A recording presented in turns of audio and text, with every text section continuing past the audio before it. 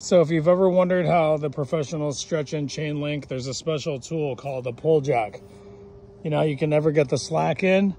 It's like a 20-foot chain link panel here, and you can never get them tight, right? Well, this little thing right here, this device, it hooks onto the fence just like this.